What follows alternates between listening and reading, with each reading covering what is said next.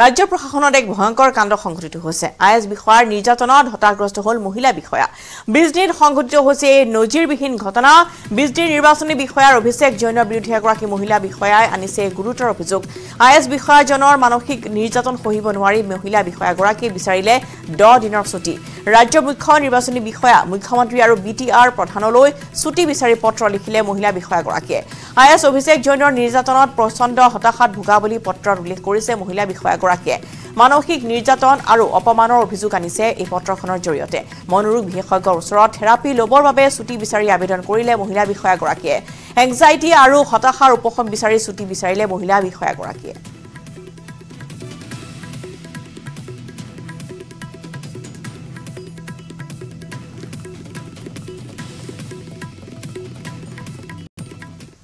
পুনৰ আনেগৰাকী ৰাজপত্ৰিত বিষয়ালৈ জাননী এছআইটিৰ এবাৰ এপিএছ অনলজ্যোতি দাসক জাননী এছআইটিৰ 5 জানুৱাৰীত সিআইডিৰ কাৰ্যালয়ত হাজিৰ হোৱাৰ নিৰ্দেশ দিয়া হৈছে ডিমা হাছাওৰ এএছপি হিচাপে কৰ্মৰত আছিল অনলজ্যোতি দাস ইতিমধ্যে নিলম্বন কৰা হৈছে অনলজ্যোতি দাসক পুনৰবাৰ জনাইছো আনেগৰাকী ৰাজপত্ৰিত বিষয়ালৈ এবাৰ জাননী জাৰি কৰিছে এছআইটিয়ে এবাৰ এপিএছ অনলজ্যোতি দাসক জাননী এছআইটিৰ 5 জানুৱাৰীত সিআইডিৰ কাৰ্যালয়ত হাজিৰ হোৱাৰ নিৰ্দেশ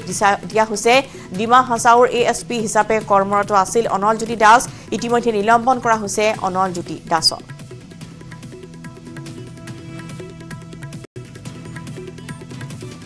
বিবৰৰ পৰিচয় কংগ্ৰেছ নেত্ৰী প্ৰিয়ংকা গান্ধী মানি লণ্ডাৰিং গোচৰৰ চাৰ্জশ্বিটত অন্তৰ্ভুক্ত প্ৰিয়ংকা গান্ধীৰ নাম হাৰিয়ানাত মাটি ক্ৰয় আৰু বিক্ৰী সম্পৰ্কীয় গোচৰত নাম আহিছে নেত্ৰীগৰাকীৰ পিএমএলএ আইনৰ অধীনত ৰুজু কৰা হৈছে গোচৰ প্ৰিয়ংকা গান্ধী আৰু ৰবাৰ্ট বাট্ৰাই এজেণ্টৰ জৰিয়তে হাৰিয়ানাত ক্ৰয় কৰিছিল মাটি ইয়াৰ পূৰ্বে গোচৰটোত প্ৰিয়ংকাৰ স্বামী ৰবাৰ্ট বাট্ৰাৰ নাম উল্লেখ কৰা হৈছে চাৰ্জশ্বিটত এইবাৰ প্ৰথমবাৰৰ বাবে উল্লেখ কৰা হৈছে প্ৰিয়ংকাৰ নাম দিল্লীস্থিত ৰিয়েল ষ্টেটত এজেণ্টৰ জৰিয়তে মাটি কিনিছিল ৰবাৰ্ট প্ৰিয়ংকাই চিচি থাম্পি নামৰ এজন এনআৰআই ব্যৱসায়ীয়েও ভূমি ক্ৰয় কৰিছিল যাৰ গান্ধী পৰিয়ালৰ সৈতে ঘনিষ্ঠ আৰু ব্যৱসায়িক সম্পৰ্ক আছিল এই সমগ্ৰ গোচৰটোত সাঙুৰ খাই আছে পলাতক অস্ত্ৰ ব্যৱসায়ী সঞ্জয় ভাণ্ডাৰীৰো নাম যাৰ বিৰুদ্ধে মানি লণ্ডাৰিং আৰু ফৰেক্স উলংঘনৰ অভিযোগ উত্থাপন হৈছে 2016 চনতে ভাণ্ডাৰে ব্ৰিটেইনলৈ পলায়ন কৰিছিল উল্লেখযোগ্য যে এইচএল পাহুৱা নামৰ এজন এজেণ্টে ৰবাৰ্ট বাট্ৰা আৰু থাম্পিক ভূমি ক্ৰয় কৰি দিছিল কিন্তু পাহুৱাই অলিখিতভাৱে অধিক ধন লাভ কৰিছিল কমিছনৰ নামত পাহুৱাই 2006 চনত প্ৰিয়ংকা গান্ধীকো ভূমি বিক্ৰী কৰিছিল আৰু একেখিনি ভূমি 2010 চনত প্ৰিয়ংকাই পাহুৱাক বিক্ৰী কৰিছিল এই পৰ্যন্ত প্ৰিয়ংকা ৰবাৰ্টক অভিযুক্ত হিচাপে উল্লেখ কৰা নাই যদিও থাম্পি আৰু বাট্ৰাৰ মাজত সংযোগৰ ইডিয়ে অনুসন্ধান কৰি আছে উল্লেখ কৰিব পাৰি যে 2020 চনত চিচি থাম্পিক গ্ৰেপ্তাৰ কৰা হৈছিল থাম্পিয়ে স্বীকাৰোক্তি দিছিল যে 10 বছৰৰ অধিক কাল ধৰি তেওঁ বাট্ৰা পৰিয়ালক জানে আৰু কেইবাবাৰো তেওঁলোকে দিল্লী আৰু ইউএইত লগ পাইছে থাম্পিয়ে এইচএল পাহুৱাৰ যোগেদি 2005 পৰা 2008 চনৰ ভিতৰত হাৰিয়ানাত মুঠ 486 একৰ ভূমি ক্ৰয় কৰিছিল বুলি জনাইছে ৰবাৰ্ট বাট্ৰাই 2005 পৰা 2006 চনত এইচএল পাহুৱাৰ পৰা হাৰিয়ানাৰ আমিপুৰৰ 40.08 একৰ জোখৰ 3 টুকুৰা মাটি ক্ৰয় কৰিছিল আৰু 2010 চনৰ ডিসেম্বৰ মাহত একেখিনি মাটি পাহুৱাক পুনৰ বিক্ৰী কৰিছিল লগতে 2006 চনৰ এপ্ৰিল মাহত পাহুৱাৰ পৰা আমিপুৰ গাঁৱৰ 5 একৰ কৃষিভূমি ক্ৰয় কৰিছিল আৰু 2010 চনৰ ফেব্ৰুৱাৰী মাহত একেখিনি মাটি পুনৰ পাহুৱাক বিক্ৰী কৰিছিল থাম্পিয়ে ভাদ্ৰাৰ পৰা এখন লেণ্ড ক্ৰুজাৰ গাড়ী ক্ৰয় কৰিছিল যাৰ বাবে তেওঁৰ এনআৰই একাউণ্টৰ পৰা চেকৰ জৰিয়তে ধন পৰিশোধ কৰা হৈছিল তদন্তৰ অধীনত থকা লণ্ডনৰ সম্পত্তিৰ বিষয়ে ইডিয়ে দাবী কৰিছিল যে 2009 চনৰ ডিসেম্বৰ মাহত ভাণ্ডাৰীয়ে ইয়াক অধিগ্ৰহণ কৰিছিল আৰু ৰবাৰ্ট বাট্ৰাৰ ধন ব্যৱহাৰ কৰি ইয়াক ৰিনোভেট কৰা হৈছিল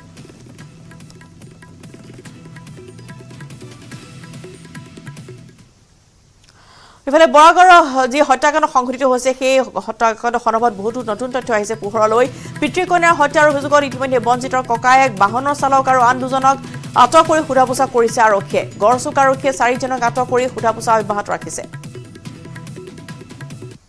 বৰাগাঁও ঘটনাৰ কেতবোৰ নতুন দিশ উন্মোচিত হৈছে মূৰৰ পিছফালে আঘাতৰ চিন আছে বঞ্জিত দাসৰ বাও হাততো আছে আঘাতৰ চিহ্ন বঞ্জিত দাসৰ মৃত্যুৰ পিছতে এই তথ্য জনাইছে জিএমচিএইচৰ অধীক্ষক অভিজিত শৰ্মাই সিটি স্কেন কৰাত মূৰত আঘাত ধৰা পৰিছিল প্ৰায় কোমা অৱস্থাত আছিল বঞ্জিত দাস পুৱা হাৰ্ট এটেকো হৈছিল বঞ্জিত দাসৰ মৰণোত্তৰ পৰীক্ষাৰ পিছতহে আভ্যন্তৰীণ আঘাতৰ কথা জানিব পৰা যাব পিছফালৰ পৰা প্ৰহাৰ কৰাৰ সন্দেহ কৰা হৈছে আজি পুৱাৰ ভাগত জিএমচিএইচত চিকিৎসাধীন অৱস্থাত মৃত্যু হৈছে বঞ্জিত দাসৰ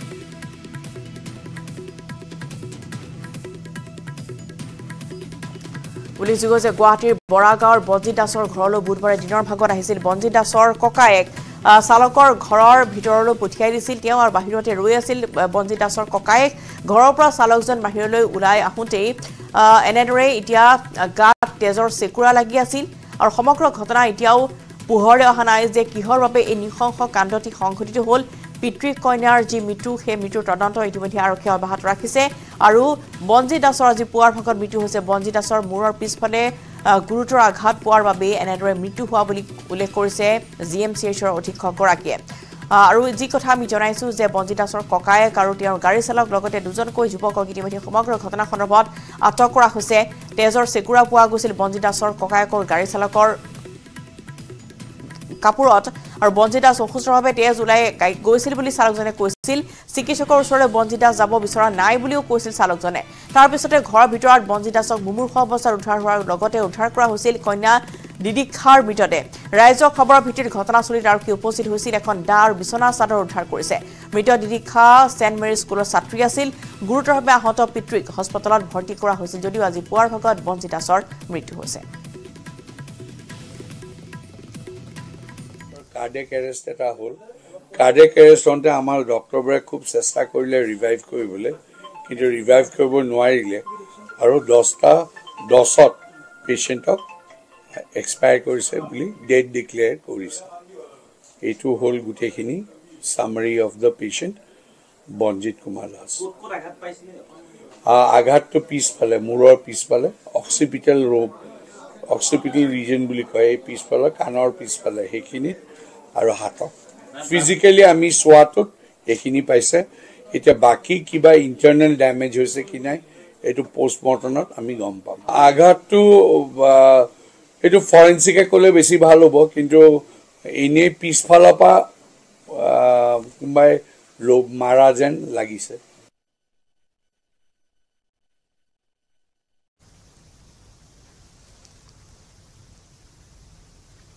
ডিব্ৰুগড় পুনৰ বিজেপি পালি নেতাৰ গুণ্ডাগিৰি মাৰপিটত লিপ্ত হৈ পুনৰ বিতৰ্কত সোমালে সুদামা পাণ্ডে ডিব্ৰুগড়ৰ পল্টন বজাৰত পত্নী দম্পতীক আক্ৰমণ কৰিছে সুদামাৰ আক্ৰমণত কিছু পৰিমাণে আঘাতপ্ৰাপ্ত হৈছিল অমৰ দাস আৰু তেওঁৰ পত্নী সামাজিক মাধ্যমত ভাইৰেল হৈ পৰিছে সুদামাৰ মাৰপিটৰ দৃশ্য পূৰ্বেও মুখ্যমন্ত্ৰীৰ সাক্ষাৎ কৰিবলৈ যোৱাৰ সময়ত বন্দুক লৈ যোৱাৰ বাবে বিতৰ্কত নাম সাঙুৰ খাইছিল বিজেপিৰ সক্ৰিয় নেতা তথা ডিব্ৰুগড় পৌৰসভাৰ প্ৰাক্তন ৱাৰ্ড মেম্বাৰ সুদামা পাণ্ডে আৰু এনেদৰে দম্পতীক আক্ৰমণ কৰিছিল সুদামা পাণ্ডে সেই দৃশ্য সিসি কেমেৰাৰ বন্দী হৈছে পুনৰ বিজেপি পালি নেতাৰ গুণ্ডাগিৰি এতিয়া দেখিবলৈ পোৱা গৈছে পুনৰ বিতৰ্কৰ আপৰত সোমাই পৰিছে সুদামা পাণ্ডে ডিব্ৰুগড় পল্টন বজাৰত দম্পতীক আক্ৰমণ কৰিছে সুদামা পাণ্ডে সুদামাৰ আক্ৰমণত কিছু পৰিমাণে আঘাতপ্ৰাপ্ত হৈছিল অমৰ দাস আৰু তেওঁৰ পত্নী সামাজিক মাধ্যমত এই দৃশ্য ভাইৰেল হৈ পৰিছে পূৰ্বে মুখ্যমন্ত্ৰীৰ সাক্ষাৎ কৰিবলৈ যোৱাৰ সময়ত বন্দুক লৈ যোৱাৰ বাবে বিতৰ্কত পৰিছিল এগৰাকী বিজেপিৰ সক্ৰিয় নেতা তথা ডিব্ৰুগড় পৌৰসভাৰ প্ৰাক্তন ৱাৰ্ড মেম্বাৰ সুদামা পাণ্ডে কোভিডৰ আক্ৰান্ত হৈ অভিনেতাৰ মৃত্যু হৈছে অভিনেতা তথা ডিএমডিকে নেতা বিজয়কান্তৰ মৃত্যু ৭১ বছৰ বয়সত শেষ নিশ্বাস ত্যাগ চেন্নাইৰ এখন চিকিৎসালয়ত মৃত্যু হৈছে নেতাগৰাকীৰ কোভিডৰ আক্ৰান্ত নেতাগৰাকীক ৰখা হৈছে ভেন্টিলেশ্যনত আৰু ৭১ বছৰ বয়সত কোভিডত আক্ৰান্ত হৈ মৃত্যু সাবটিলে অভিনেতা তথা ডিএমডিকে নেতা বিজয়কান্তে ৭১ বছৰ বয়সত তেওঁ শেষ নিশ্বাস ত্যাগ কৰিছে চেন্নাইৰ এখন চিকিৎসালয়ত মৃত্যু হয় নেতাগৰাকীৰ কোভিডত আক্ৰান্ত নেতাগৰাকীক ভেন্টিলেশ্যনত ৰখা হৈছিল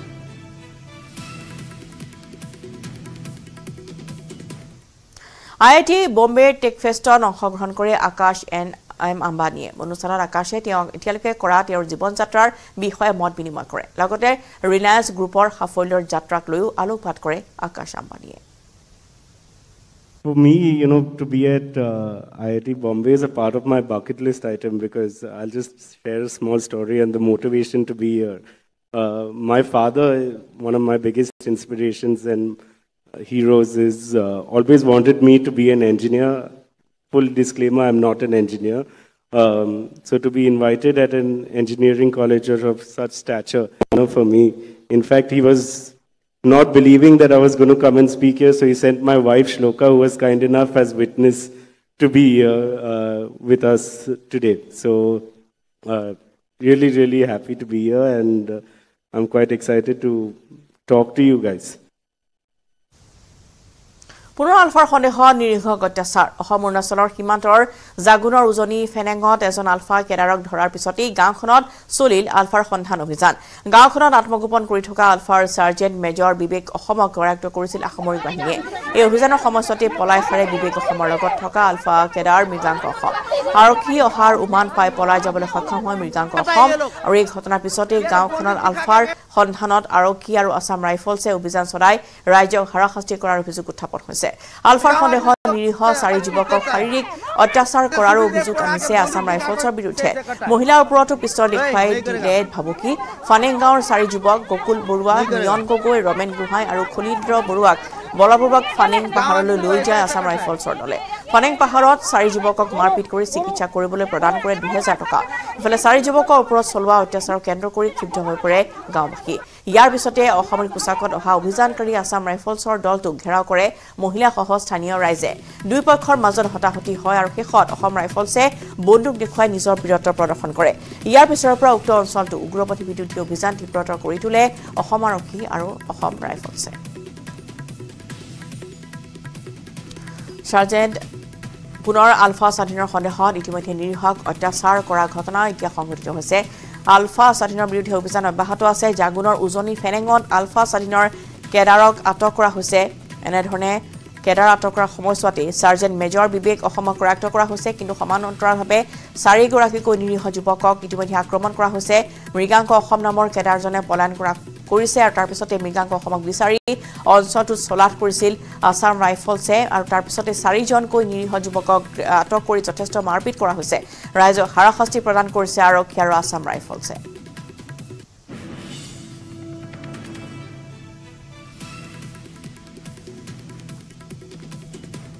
কামলৈ যাওঁতে নদী কিনাৰত মানে চিভিল ড্ৰেছত ফৌজি হয় নে কি হয় এইটো নাজানো এম্বুলেন্সত আহিছিলে তাৰ পৰা আমাক কৈছে তহঁতি ক'ৰ হয় বুলি ক'লে আমি ক'লোঁ ইয়াৰে হয় ওচৰলৈ লৈ আমি ইয়াতে কাম কৰোঁ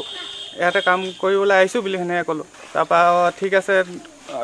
চব্জি কথা সুধিলে তাৰপৰা চব্জি হেৰি মুঠাটো কেইটকা 10 টকাত আজিকালি লাই শাক ঢেৰ পায় বুলি কৈছে বাবলুৱে তাৰ পৰা সি সেনেকৈ কৈ কিনি ব'ল আমাৰ লগত ব'ল বুলি ক'লে ঠিক আছে ব'লক বুলি ক'লোঁ পাহাৰ কিনাৰলৈ লৈ গ'ল বুঢ়া এজন আছে তহঁতি দাঙি লৈ আহিব লাগে নহ'লে তহঁতক যে মাৰিম দেই আনিব নোৱাৰিলে যে মাৰিম আমি ডিফেন্সৰ মানুহ বুলি সেনেকৈ কৈছে ঠিক আছে বুঢ়াটোক উঠাই আনিব লাগে তো ব'লক তেতিয়াহ'লে আমি যাওঁ এনেকৈ বুলি গ'লোঁ তাত এজন ল'ৰাক মাৰি আছে দেখিছোঁ তাত গৈ কিনি অকণমান দেৰি খাৰা হ'লোঁ তাত খাৰা হোৱাৰ পিছত দেখিছোঁ যে এজন ল'ৰাক মাৰি আছে মাৰি কিনি আনিলে আমাৰ ওচৰতে মাৰি আছে পিটি আছে তাৰপৰা এজনক চিনি পাওঁ নাই বুলি ক'লে আমি কৈছোঁ চিনি নাপাওঁ ইজনকো সুধিছে সিজনকো সুধিছে গোটেইকেইজনকে সুধিছে আমি কৈছোঁ নাপাওঁ নাই দেখা আৰু ল'ৰাজনক দেখাও নাই আৰু আমি দেখিলেহে চিনি পাম তাৰপৰা সেনেকৈ কৈ কিনি তহঁতি চিনি নাপাওঁ বুলি কৈ কিনিয়ে মানে পূৰা মাৰ ধুৰ কৰিছে গাঁৱত তাৰপৰা একদম তহঁতি চিনি নাপাওঁ তহঁতিয়ে মেইন হয় বুলি কিনি এনেকৈ কৈ কিনি মানে পিটিছে তেতিয়া আৰু এটা আছে বোলে হাথিয়াৰৰ সৈতে আছে সেইটোক ধৰি লৈ একে যা নহ'লে তহঁতকো আৰু দিম তহঁতকে গুলিয়াম এতিয়া নহ'লে আজি আমাৰ ল'ৰা 4জনক নদী কিনাৰলৈ সিহঁতি কাম কৰিবলৈ যায় সদায় সিহঁতক ধৰি নি আজি যিখিনি কৰিলে আমাৰ হেৰি এতিয়া যেনেকুৱাকৈ কৰিছে মানে চিভিল ড্ৰেছত এম্বুলেন্সত আহি ইয়াত মানুহ বিচাৰিছে মানে সংগঠনৰ মানুহ বিচাৰি কিনে ইয়াত এনেকুৱা কৰিছে যদি আমাৰ 2 নং ফানেং গাঁৱৰ প্ৰত্যেকটো ল'ৰাই যদি নিদোষী ল'ৰাই এনেধৰণে মাৰপিট খাই থাকিবলৈ হয় তেতিয়াহ'লে কেনেধৰণে থাকিব কওকচোন প্ৰত্যেকটো ল'ৰাই আমাৰ ইয়াত হাজিৰা কৰিবলৈ যায় হাজিৰা কৰিবলৈ ল'ৰাকেইটাক যদি আমাৰ ল'ৰাক যদি ধৰি লৈ যায় আৰু মাৰপিট কৰে তেতিয়াহ'লে চিভিল ড্ৰেছত তাকো এম্বুলেন্স লৈ চিভিল ড্ৰেছত যদি আমাৰ ল'ৰাক এনেকৈ ধৰিবলৈ লয় আমি ন্যায় বিচাৰিছোঁ আকৌ পইচা দিছে 2000 টকাতনো এটা ল'ৰা ট্ৰিটমেণ্ট নহয় হ'বনে বাৰু তেতিয়াহ'লে এই 2000 টকা ট্ৰিটমেণ্ট কৰিবলৈ দিয়াটো কেনেকুৱা হ'ব প্ৰত্যেকটো ল'ৰাক মাৰিব 2000 টকা দিব প্ৰত্যেকটো ল'ৰাক মাৰিব 2000 টকা দিব আমি ইমানতে মান্তি হ'মনে বাৰু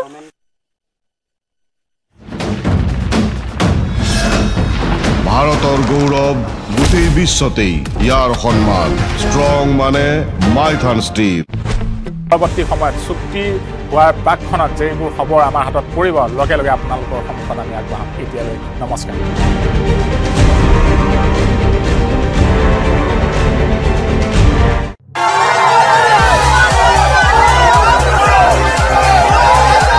2022 চনৰ ভাৰত জোড়ো যাত্ৰাৰ পিছত এইবাৰ ৰাহুল গান্ধীৰ নেতৃত্বত আৰম্ভ হ'ব ভাৰত ন্যায় যাত্ৰা মণিপুৰৰ পৰা মুম্বাইলৈকে এই যাত্ৰা চলিব প্ৰায় 6200 কিলোমিটাৰৰ এই যাত্ৰা আংশিকভাৱে পদযাত্ৰা আৰু আংশিকভাৱে বাছৰ যাত্ৰা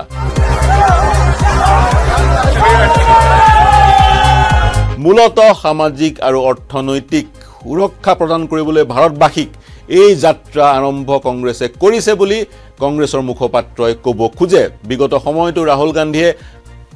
কন্যাকুমাৰীৰ পৰা কাশ্মীৰলৈ ভাৰত জোড়ো যাত্ৰা আৰম্ভ কৰিছিল সেই যাত্ৰাই 4000 কিলোমিটাৰ সাঙুৰি লৈছিল আৰু 12খন ৰাজ্যত পদযাত্ৰা কৰিছিল ৰাহুল গান্ধীয়ে এইবাৰৰ যাত্ৰা 6200 কিলোমিটাৰৰ আংশিকভাৱে বাছৰ যাত্ৰা আৰু আংশিকভাৱে পদযাত্ৰা এই যাত্ৰাই উত্তৰ পূৰ্বাঞ্চলৰ 4 ৰাজ্য ক্ৰমে মণিপুৰ অসম নাগালেণ্ড আৰু মেঘালয়কো সাঙুৰি ল'ব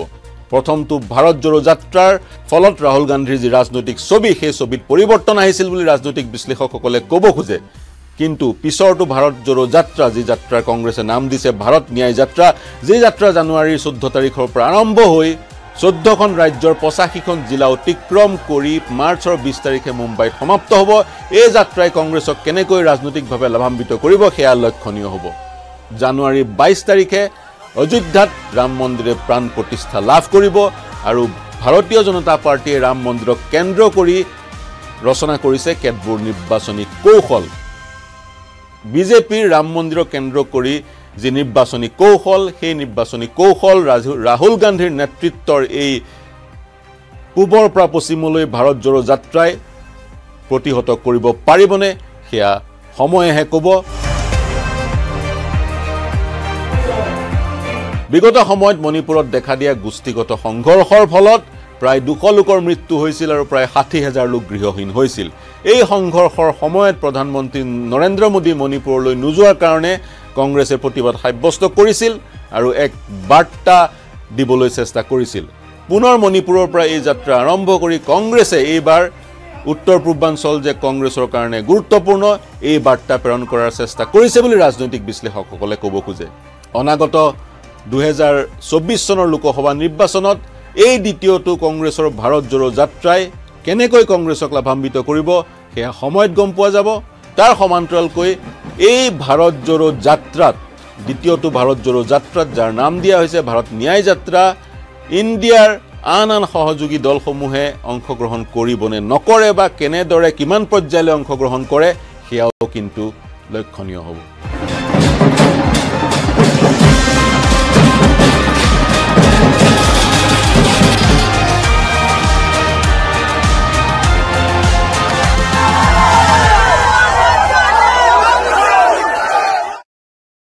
চল্লিশ বছৰে কাকত বিলোৱা মানুহজন এজন হকাৰৰ জীৱন সংগ্ৰামৰ কাহিনী এয়া সূৰ্য উদয়ৰ পূৰ্বে তেওঁলোক ওলাই আহে ঘৰৰ পৰা ৰ'দ বৰষুণ সকলো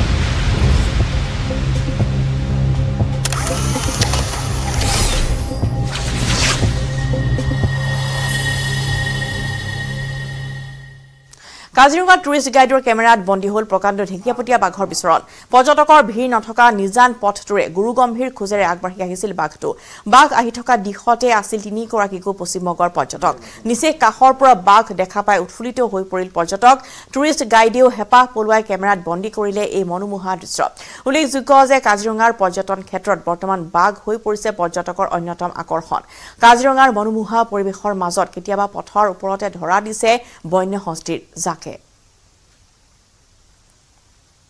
ভিৰ নথকা পথত এতিয়া এনে ধৰণৰ ঢেকীয়াপতীয়া বাঘৰ মনোমোহা দৃশ্য বন্দী হৈছে কেমেৰাত পৰ্যটকৰ আকৰ্ষণৰ কেন্দ্ৰ হৈ পৰিছে বাঘ কাজিৰঙাত মুক্ত বিচৰণ ঢেকীয়াপতীয়া বাঘৰ এটো কহৰা বনাঞ্চলত দাফলাং টাৱাৰ একেবাৰে কাষত আৰু এটা হ'ল আপোনাৰ কাছহুলা বুলি কয় কাছ যেটো কাছ আমাৰ পইণ্ট এটা আছে তাৰ ওচৰতে ৱেষ্ট বেংগলৰ মানে প্ৰায় 10 মিনিটৰ ওপৰত আৰু পৰ্যটন যেটো একেবাৰে পথৰ ওপৰত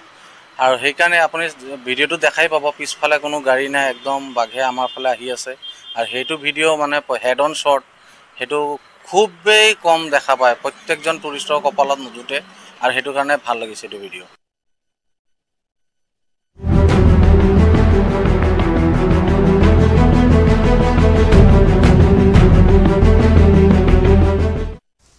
আলফা চৰকাৰ চুক্তিৰ পূৰ্বে দিল্লীত অন্তিমখন বৈঠক আলফাৰ নেতৃত্বৰ বিয়লি কেন্দ্ৰীয় চৰকাৰৰ প্ৰতিনিধিৰে বৈঠকত বহিব আলফা নেতৃত্বই বৈঠকত চুক্তিৰ খচৰাক লৈ ল'ব চূড়ান্ত সিদ্ধান্ত কাইলৈ বিয়লি 5 বজাত নৰ্থ ব্লকত স্বাক্ষৰিত হ'ব বহু প্ৰত্যাশিত আলফা চৰকাৰ শান্তি চুক্তি চুক্তিৰ পিছত প্ৰেছ ক্লাব অফ ইণ্ডিয়াত সংবাদমেল সম্বোধন কৰিব আলফাৰ নেতৃত্বই সন্ধিয়া 7 বজাৰ পৰা নিশা 9 বজালৈকে সম্বোধন কৰা হ'ব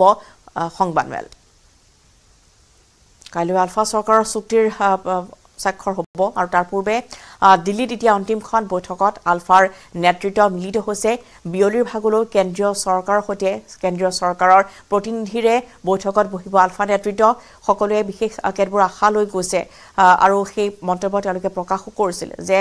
100% তেওঁলোক নিশ্চিত যে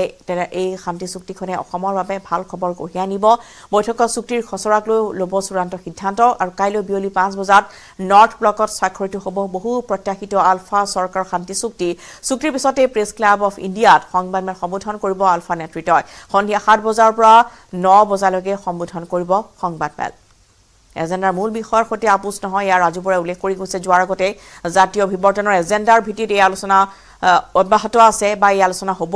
আৰু অৰবিন্দ ৰাজখোৱাই প্ৰকাশ কৰিছে যে সকলো নিশ্চিত হৈ এতিয়া দিল্লীলৈ ওলাইছো 100% আমি আশাবাদী জাতিৰ অস্তিত্বৰ সন্দৰ্ভত শেষ সিদ্ধান্তলৈ অহা হৈছে বুলি মন্তব্য আগবঢ়াইছিল অৰবিন্দ ৰাজখোৱাই তেওঁ কৈছিল যে শেষ কামটো কৰি আহো আমি 100% আশাবাদী চিত্ৰপন হাজৰিকাই উল্লেখ কৰিছিল যে খিলঞ্জীয়াৰ স্বাৰ্থতে এই চুক্তি স্বাক্ষৰিত হ'বলৈ গৈ আছে গতিকে সকলো খিলঞ্জীয়াৰ স্বাৰ্থতে থাকিব চুক্তিখন অসমীয়া খিলঞ্জীয়াৰ গ্ৰহণযোগ্য হ'ব বুলি আশা ব্যক্ত কৰিছো মৃণাল হাজৰিকা কিছু পৰিমাণে হ'লেও আমাৰ আশা পূৰণ হ'ব তেওঁ এনেদৰে মন্তব্য আগবঢ়াইছে প্ৰণতি ডেকাই উল্লেখ কৰিছে ৰাইজে বিচৰাখিনি থাকিব এই শান্তি চুক্তিত দিল্লীলৈ যোৱাৰ পূৰ্বে এই মন্তব্য আলফা কেডাৰৰ এই চুক্তিৰ পৰা অসম উপকৃত হ'ব বুলি তেওঁলোকে মন্তব্য আগবঢ়াই থৈ গৈছে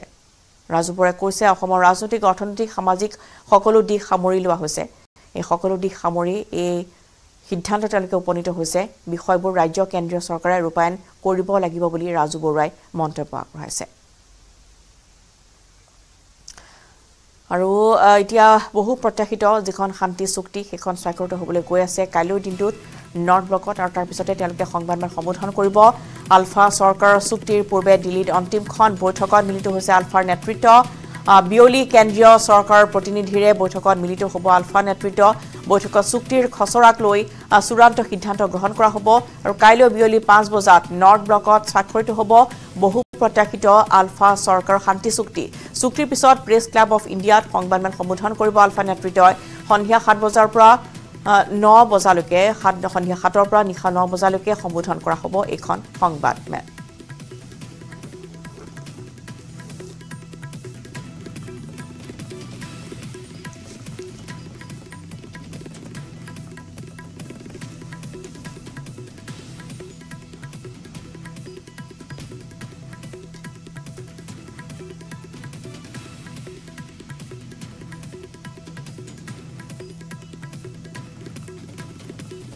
নতুন দিল্লীলৈ যোৱাৰ পূৰ্বে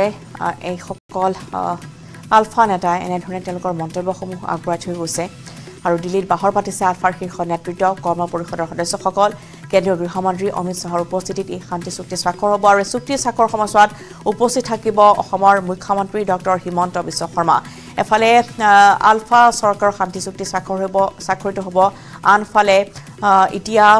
ৰাজ্যখনত বহুকেইটা ঘটনা সংঘটিত হৈ আহিছে য'ত আলফা স্বাধীন বিচৰাৰ নামত সাধাৰণ লোকৰ ওপৰত হাৰাশাস্তি কৰা পৰিলক্ষিত হৈছে আছাম ৰাইফলছ বা অসম আৰক্ষী এনেদৰে নিৰ্বিচাৰে আক্ৰমণ চলাই গৈছে বা শাস্তি প্ৰদান কৰি গৈছে নিৰীহ জনতাৰ ওপৰত আনফালে আলফা আৰু চৰকাৰ যিখন শান্তি চুক্তি স্বাক্ষৰিত হ'ব সেই চুক্তিক লৈ এতিয়া আশাবাদী আলফা নেতৃত্ব তেওঁলোকে ইতিমধ্যে উল্লেখ কৰিছে যে আমি কিছু পৰিমাণে হ'লেও আশাবাদী যে ৰাইজে বিচৰাখিনি এইখন চুক্তিত তেওঁলোকে পাব দীপাংকৰ গগৈ ঘৰত তদন্তকাৰী দল 3 ঘণ্টা জোৰা অনুসন্ধান তদন্তকাৰী দলৰ বহু লোকক সোধা-পোছা কৰিছে তদন্তকাৰী দলে আৰক্ষী জেৰাৰ পিছত আত্মহনন কৰিছিল দীপাংকৰে আৰক্ষীৰ আতিশায্যত আত্মহননৰ অভিযোগ উত্থাপন কৰিছে পৰিয়ালৰ লোকে পুনৰবাৰ জনাইছো যে দীপাংকৰ গগৈৰ ঘৰত তদন্তকাৰী দল গৈ উপস্থিত হৈছে 3 ঘণ্টা জোৰা অনুসন্ধান আৰম্ভ কৰিছে তদন্তকাৰী দলে বহু লোকক সোধা-পোছা কৰিছে তদন্তকাৰী দলে আৰক্ষী জেৰাৰ পিছত আত্মহনন কৰিছিল দীপাংকৰে আৰক্ষীৰ আতিশায্যত আত্মহননৰ অভিযোগ আনিছে দীপাংকৰ গগৈৰ পৰিয়ালৰ লোকে